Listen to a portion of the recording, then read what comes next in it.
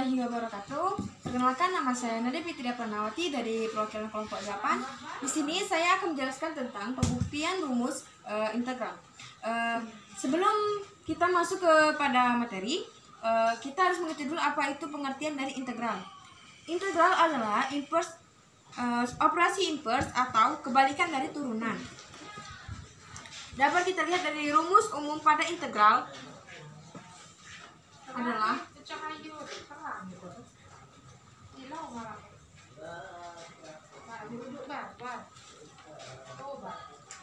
integral x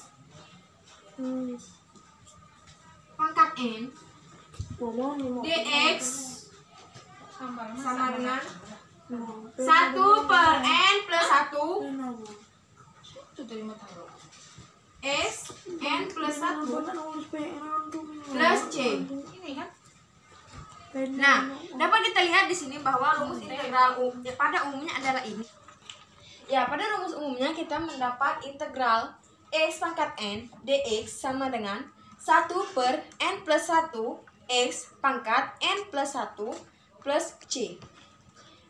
Dari sini kita ingin melanjutkan pembuktian rumusnya, maka kita akan mencari nilai turunannya. Fungsi dari y sama dengan x pangkat p.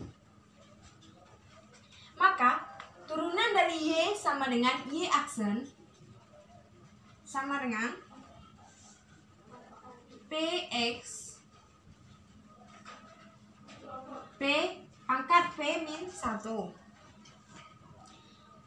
Bentuk y aksen ini dapat kita tulis menjadi dy per dx sama dengan px p min 1.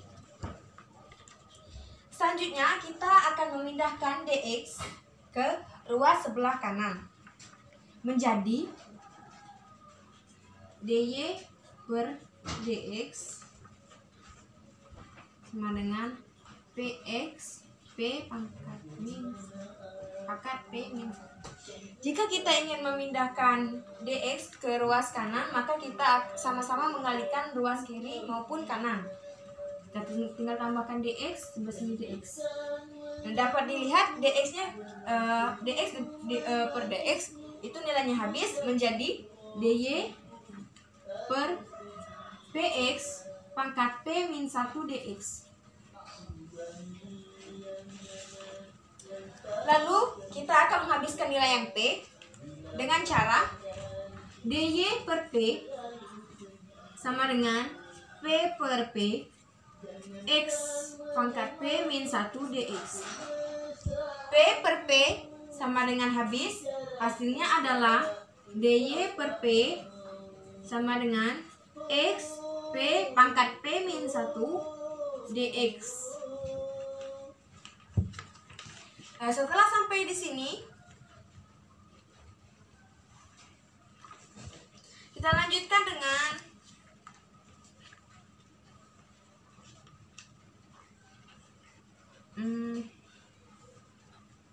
lalu kita bisa melanjutkannya dengan memindahkan ruas seperti ini, pindah ke kiri, dan yang dy per p kita pindahkan ke ruas kanan, dan hasilnya menjadi x pangkat p min 1 dx sama dengan dy per p.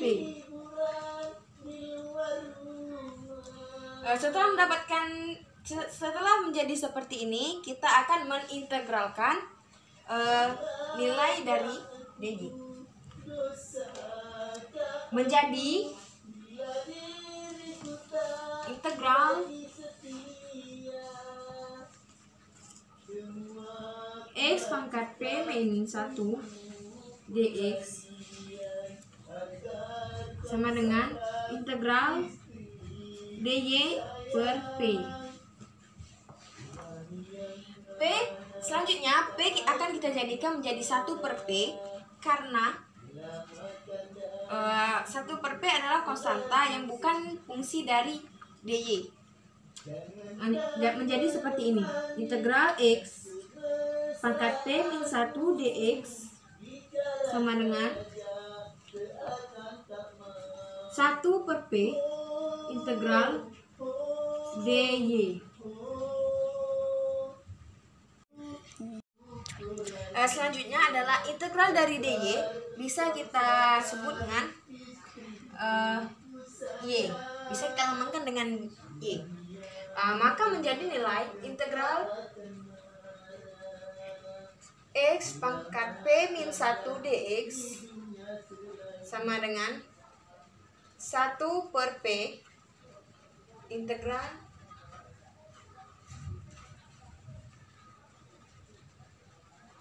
x 1 per p menjadi y.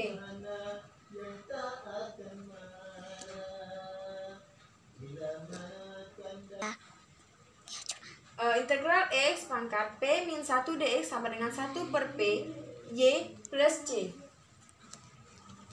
Mengapa dia ada plus c? Karena dy sudah kita integralkan, otomatis ada konstantanya yang berlambangkan dengan c. Dari sini dapat kita hasilkan dengan integral x p min 1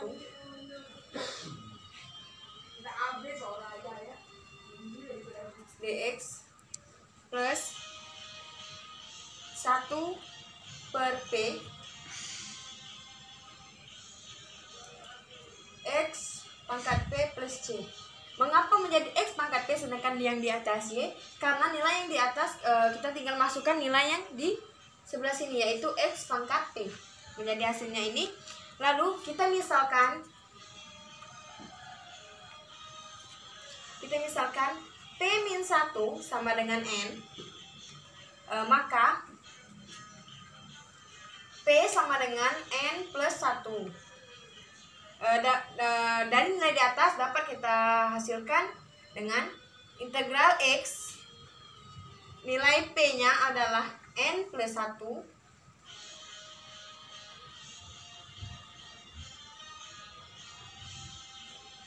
integral x nilai p adalah n dx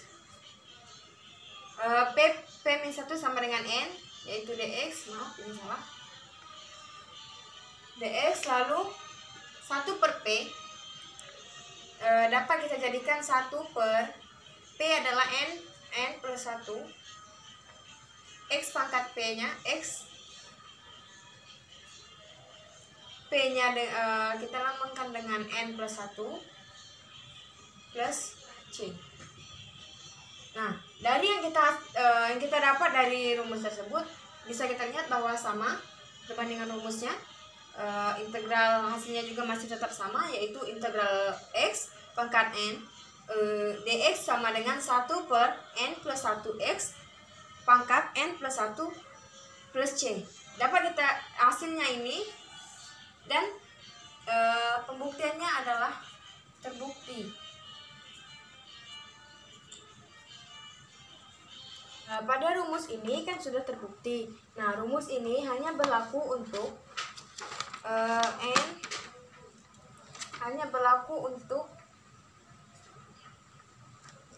n tidak sama dengan min 1. Selanjutnya ada rumus, yaitu integral x pangkat n dx sama dengan integral x pangkat min 1 dx sama dengan integral dx per x sama dengan in x plus c. Nah, rumus ini berlaku untuk n sama dengan min 1. Baiklah, saya rasa sampai di sini saja penjelasan saya. Apabila ada salah kata dan kekurangan materi, saya mohon maaf. Karena kesempurnaan hanya milik Allah dan kehilapan hanya milik saya. Saya akhiri dengan wabillahi taufiq wal hidayah. Wassalamualaikum warahmatullahi wabarakatuh.